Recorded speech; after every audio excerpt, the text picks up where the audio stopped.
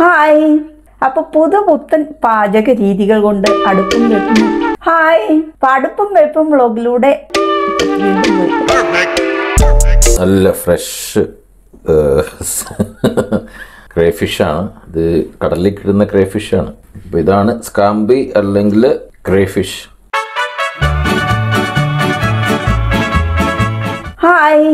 അപ്പോൾ പുതുപുത്തൻ പാചക രീതികൾ കൊണ്ട് അടുപ്പും വെപ്പും വ്ളോഗിലൂടെ നമ്മുടെ പ്രേക്ഷകരെ വിസ്മയിപ്പിച്ചുകൊണ്ടിരിക്കുന്ന നമ്മുടെ സുകു ഷെഫ് ഇന്ന് ഒരു സീ ഫുഡ് ഡിഷായിട്ടാണ് എത്തിയിരിക്കുന്നത്. അപ്പോൾ എന്താണ് നമുക്ക് ഏത് സീ ഫുഡാണ് നമുക്ക് ഇന്ന് ചെയ്യുന്നത്? നമ്മുടെ കയ്യിൽ ഇന്നിപ്പോൾ ഉള്ളത് ഒരു 850 ഗ്രാം ക്രേഫിഷ് ആണ്. ഓക്കെ. ഇത് ക്രേഫിഷ് എന്ന് പറഞ്ഞാൽ ഇവിടെ കിട്ടുന്നത്, ഇവിടെ സ്വിറ്റ്സർലാൻഡിലുള്ള നമ്മൾ കുറച്ചുകൂടി ഒരു ബ്രൗൺ കളറായിട്ട് ലോങ് ലെഗ് അല്ല. അതൊരു ശരിക്കും പറഞ്ഞാൽ ആ ഗ്ലൗസ് അതേണ്ട് ആ ഗ്ലൗ വരുന്നത് നമ്മുടെ ക്രാബിന്റെ ഗ്ലൗ മാതിരിയുള്ള ടൈപ്പാണ്. ഇത് കടലിൽ നിന്നുള്ളതാണ്. ഇതിപ്പോൾ കിട്ടിയിട്ടുള്ളത് ശ്രീലങ്ക എന്നൊക്കെ വരുന്നതാണ് ഈ സാധനം. പറഞ്ഞാൽ ഫ്രാൻസിൽ നിന്നൊക്കെ കിട്ടും അങ്ങനെയായിട്ട്. ഇത് നമ്മൾ ഒന്നും കളയോ പിടിക്കോ ഒന്നും വേണ്ട. ഇത് വാഷ് ചെയ്ത് ക്ലീൻ ചെയ്ത് വെച്ചിരിക്കുന്നതാണ്. ഇനിയിപ്പോ നമ്മൾ ഇത് എങ്ങനെയാണ് കുക്ക് ചെയ്യുന്നുള്ളതാണ്. അപ്പൊ അതിന് നമ്മൾ അതിന്റെ ഇൻഗ്രീഡിയന്റ് അവിടെ ഉണ്ട്, കാണിച്ചു തരാം കേട്ടോ. ഓക്കെ. അപ്പൊ നമുക്ക് ഇത് എങ്ങനെയാണ് കുക്ക് ചെയ്യുന്നത് നോക്കാം. അപ്പൊ നമ്മളിവിടെ ഒരു ഐറ്റമായിട്ട് ഒന്ന് ചോദിച്ചോട്ടെ, ഈ ഡിഷിന്റെ പേരെന്നാ? ഇല്ല, ഇതിപ്പോ നമ്മൾ സിമ്പിൾ ആയിട്ട് ഒന്ന് പാൻ ഫ്രൈഡ് ആണ് ചെയ്യുന്നത്. കാരണം കൂടുതൽ മസാലയൊന്നുമില്ല, ഷെല്ലേപ്പാടാണ് കുക്ക് ചെയ്യുന്നത്. നമ്മൾ പിന്നെ അവസാനം പൊളിച്ച് കഴിക്കേണ്ടതായിട്ട് വരും. കാരണം കുക്ക് ചെയ്ത് പൊളിച്ച് കഴിഞ്ഞതിനകത്തൊന്നും കിട്ടത്തില്ല. അതിന് മാത്രം ഒരു കറി ഉണ്ടാക്കാനാണെങ്കിലൊന്നും ക്വാണ്ടിറ്റി വളരെ കുറവായിരുന്നു. കഴിച്ചതിന് ശേഷം നമുക്ക് ഷെല്ല് നമുക്ക് യൂസ് ചെയ്യാം വീണ്ടും സൂപ്പിന് എന്തിനുള്ളതായിട്ട്. അപ്പം അതുകൊണ്ട് കൂടുതൽ നമ്മുടെ നാടൻ ഇൻഗ്രീഡിയൻ്റ് ഒന്നും ഇല്ലാണ്ടാണ് ചെയ്യുന്നത്. ഓക്കെ. അപ്പം ഞാനിവിടെ അത് ചെയ്യാനായിട്ട് എടുത്തു വെച്ചിരിക്കുന്നത് ഒരു 5 റെഡ് ചില്ലി, കുറച്ച് ഗാർലിക്, ഏകദേശം 2-2.5 ടേബിൾ സ്പൂണോളം ഉണ്ട് ഗാർലിക്ക്, ഒരു വെഡ്ജ് ഓഫ് ലെമൺ ആണ്, ലൈമല്ല, ഒരു ബഞ്ച് സ്പ്രിംഗ് ഓണിയൻ. പിന്നെ നമ്മൾ ആവശ്യത്തിന് ഉപ്പ് ചേർക്കുന്നുണ്ട്. പിന്നെ സീ ഫുഡിന് കുറച്ച് ഉപ്പ് കുക്കാവുമ്പോൾ തന്നെ അതിനകത്ത് കാണും. കുറച്ച് ശ്രദ്ധിച്ചിടുക. നമ്മളൊരു പാൻ വെച്ചിട്ടുണ്ട് ഹീറ്റ് ആക്കാനായിട്ട്. അതിനകത്ത് ഒരു സ്പൂൺ ഗീ ഇട്ടിട്ടുണ്ട്. ഈ ഗീയുടെ ഒരു പ്രത്യേകത ഉണ്ട്, അതൊന്ന് ഈ ചാനൽ വഴി പറയാൻ ഞാനും ആഗ്രഹിക്കുന്നതാണ്. ഒരു 40-45 ഇയേഴ്സിന് ശേഷം വരുന്ന ആ ഏജിൽ കാറ്റഗറിയിൽ വരുന്ന ആൾക്കാർക്ക് ഈ ബോൺ സംബന്ധമായിട്ടുള്ള അസുഖങ്ങൾ കൂടുതൽ ഉണ്ടാകാറുണ്ട്.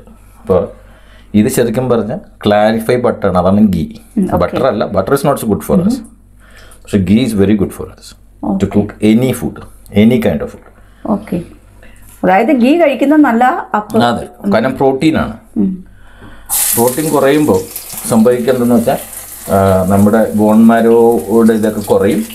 ഇപ്പോൾ ബോൺ ജോയിൻറ്റ് പെയിൻസ് ഒക്കെ ഉണ്ടാകാൻ സാധ്യതയുണ്ട്. അപ്പോൾ അതുകൊണ്ട് ഗീ കുക്ക് ചെയ്യുന്നത് ആരും വിചാരിക്കേണ്ട ഫാറ്റ് ഭയങ്കര ഫാറ്റാണെന്ന് വിചാരിക്കുക വേണ്ട. അങ്ങനെ പലർക്കും തെറ്റിദ്ധാരണ ഉണ്ടെന്ന് എനിക്കറിയാം. അങ്ങനെയില്ല. അപ്പോൾ നമ്മൾ ഇതിനകത്തൊന്ന് പറഞ്ഞാൽ നന്നായത് അല്ലേ, പലർക്കും ഒരു അറിവായിക്കോട്ടെ. അപ്പോൾ നമ്മൾ ചില്ലി ഇട്ടു, കുറച്ച് ഉപ്പിട്ട് കൊടുക്കുക, കുറച്ച് മതി. നമ്മൾ ഈ ക്രേ ഫിഷ് ഇടുന്നു.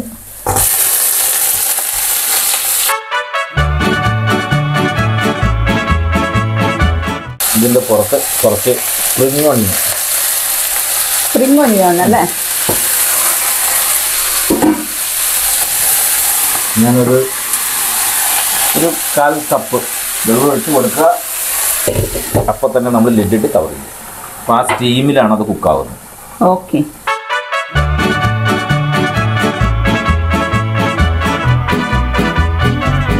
ഷെഫ്, ഇത് നമ്മുടെ സായിപ്പുമാർക്ക് ഇതങ്ങ് വെച്ച് കൊടുത്താൽ അവർ കമൂന്ന് അടിക്കും.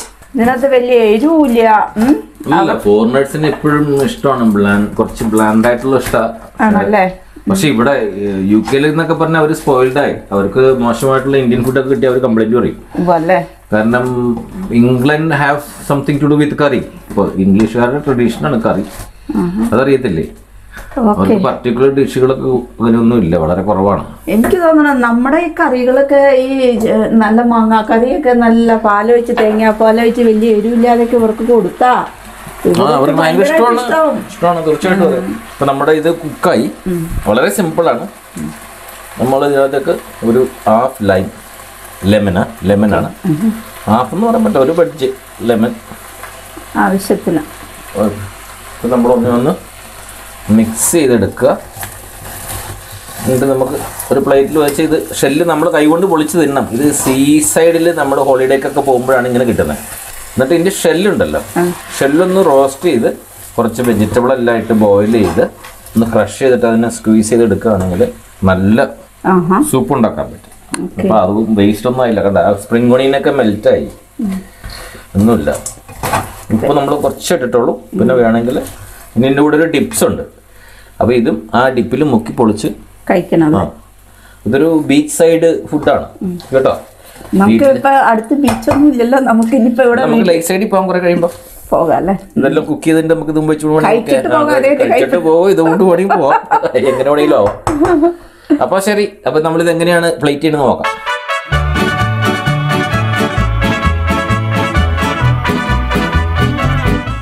ഓക്കെ,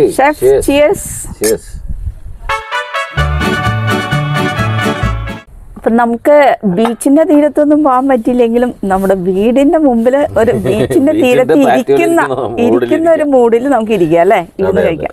അപ്പം നമ്മുടെ ഷെഫ് തയ്യാറാക്കിയ ഡിഷ് വളരെ മനോഹരമായിട്ട് തന്നെ ഡെക്കറേറ്റ് ചെയ്ത് വെച്ചിട്ടുണ്ട്. ഇതിന്റെ കൂട്ടത്തിലൊരു സോസും ഉണ്ടല്ലോ.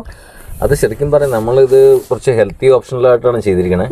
ഇത് നമ്മൾ ചെയ്തിരിക്കുന്നത് കോക്കനട്ട് മിൽക്ക് കൊണ്ടുള്ള ടാറ്റാ സോസ്. കാരണം എല്ലാം ഹെൽത്തി ആയിട്ട് പിന്നെ നമ്മൾ ആ ബാഡ് സൈഡിലേക്ക് പോകണ്ടല്ലോ എന്ന് കരുതിയിട്ട്, അൺഹെൽത്തി സൈഡിൽ പോകണ്ട. കോക്കനട്ട് മിൽക്ക് നമ്മൾ ഫ്രീസറിൽ വെക്കുക. അതിനകത്ത് 2 ഗാർലിക് ഇടുക, കുറച്ച് ഒലിവ് ഓയിൽ ഒഴിച്ചു കൊടുക്കുക, ഒന്ന് ബ്ലെൻഡ് ചെയ്യുക. അതിനുശേഷം പിന്നെ നമ്മൾ സ്പ്രിംഗ് ഓണിയൻ, ചില്ലി, ഗാർലിക്കാണ് അതിനകത്ത് ഇട്ടിട്ടുള്ളത്, ഗ്രീൻ ചില്ലി. അപ്പോൾ അതിനൊരു ഡിപ്പിൽ, അതാണ് healthy dip. So anyway enjoy and let me. Thank you. So enjoy the crayfish. Okay, thank you. Okay, thank you. ഇത് നമ്മൾ കൈ വെച്ച് തന്നെ അതെ, കൈ കൊണ്ട് തന്നെ കഴിക്കണം അല്ലേ. ഇതൊരു ഹോളിഡേ അറ്റ്മോസ്ഫിയർ ആണ്, ഇവിടെ ഫോർമാലിറ്റീസ് ഒന്നുമില്ല, വേണ്ട. നമുക്ക് കൈ കൊണ്ട് നമുക്ക് ഇതിനകം മല്ലിടാണ് അല്ലേ, എങ്ങനെയല്ലേ പറയണേ? അതുമായിട്ട് മല്ലിടാന്നല്ലേ, മല്ലിടാം.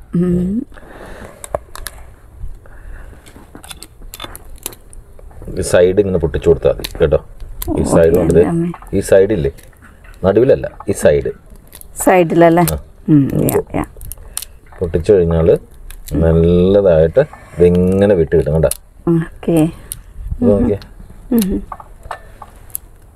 ഇങ്ങനെയാണ് ഈ ക്രേ ഫിഷ് ഇരിക്കുന്നത്. ഇതിനകത്ത് വലിയ മീറ്റൊന്നുമില്ല, കാണാൻ വലുതൊക്കെ ആണെങ്കിലും. നമുക്ക് ഈ ഡിപ്പിനകത്ത്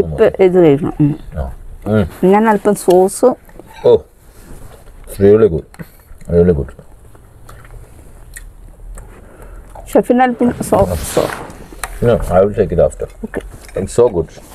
I'm really enjoying. Very good.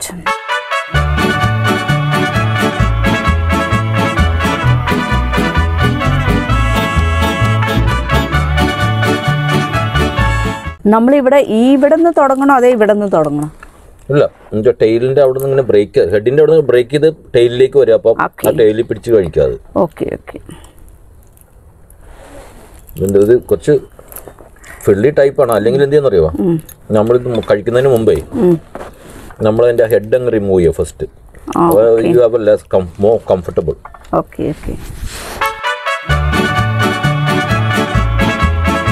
Take the head off. Look, that's the way it's come up. Then you can just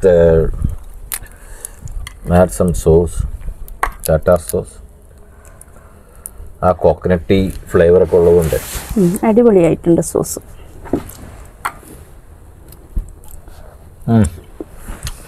so good, really enjoying. സിമ്പിളാണ്, അധികം സമയമില്ല, പെട്ടെന്ന് തയ്യാറാക്കിയെടുക്കാവുന്ന ഒരു വിഭവമാണ്. ടേസ്റ്റിയാണ്, സോസും എല്ലാം അടിപൊളി. വീണ്ടും വേറൊരു വീഡിയോ ആയിട്ട് നമുക്ക് കാണാം.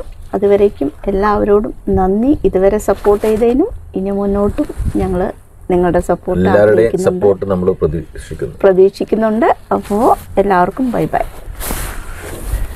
So it was very nice to coming back to see you all, and thank you so much for supporting our old YouTube videos. And it was very simple, and it's like kind of ഒരു holiday അറ്റ്മോസ്ഫിയറിൽ ചെയ്ത ഒരു video ആണ്.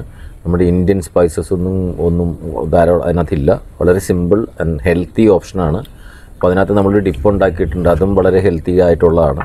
പക്ഷേ anyway, if you like the video, please like and subscribe and please comment, and we will reply to all your comments if you have any kind of question. And thank you for your feedback.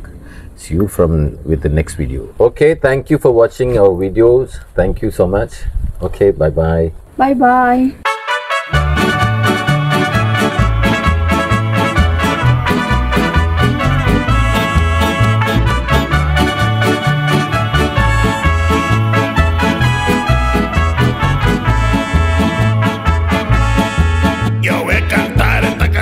Yo voy a cantar esta canción para mi gente.